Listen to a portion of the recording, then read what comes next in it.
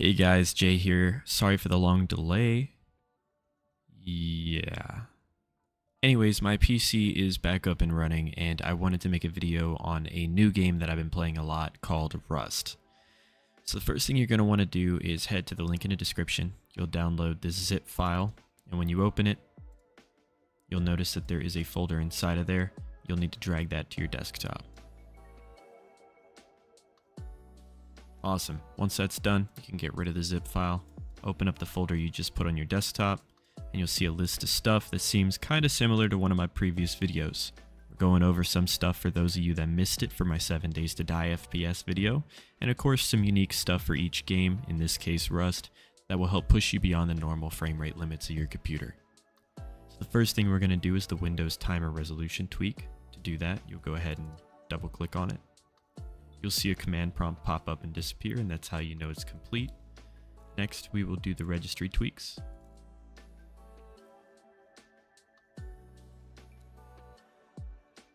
And then we will update and install all Visual C.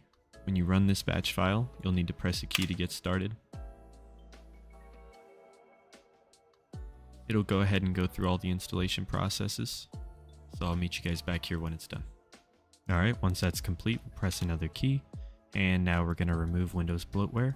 To open this, you'll right click it, and click Run with PowerShell.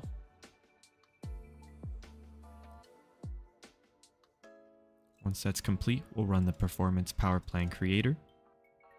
Again, we'll need to press any key to continue.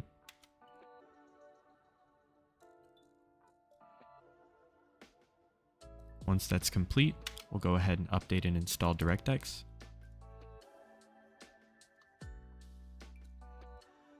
I don't usually want the Bing bar, so if you don't, make sure to uncheck this box. Alright, and the last two things require us to open up Steam. From Steam, we'll head to our library, search Rust, right click it, and hit Properties. In Properties, we're going to set the launch options by opening the Launch Options text folder. As you can see, there's a helpful guide here for how to customize your amount using this formula. This is a great example, and also the one that I personally use for my rig, since I do have identical specs to the 32 gigs, 6 core with 2 threads per core. Once that's complete, you'll close out, and you can go ahead and launch the game for the final binds.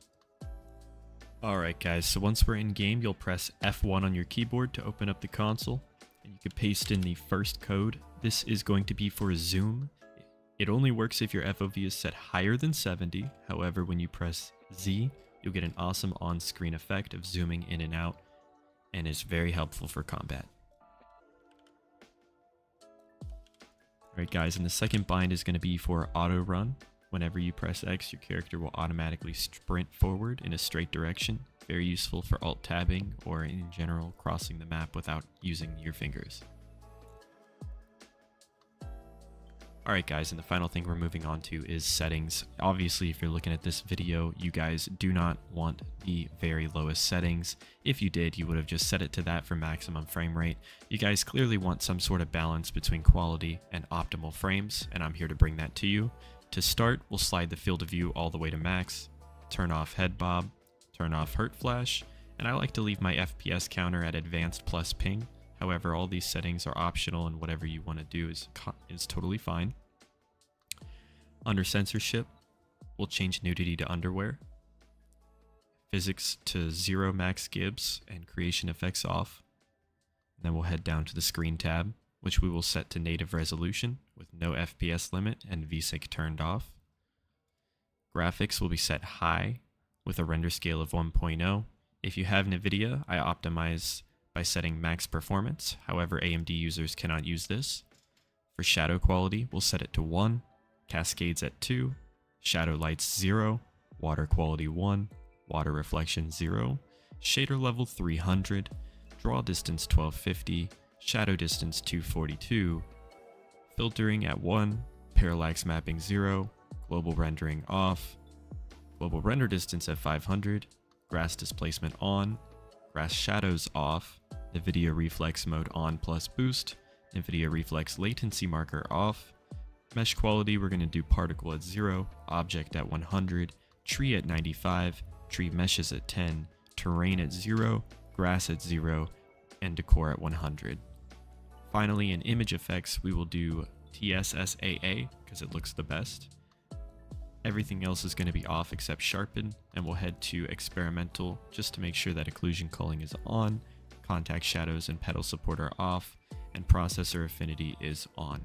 You can go ahead and set the GC buffer to max while you're in here, however it has very minor impacts on your game, and I'm not really sure if this is going to make much of a difference for you.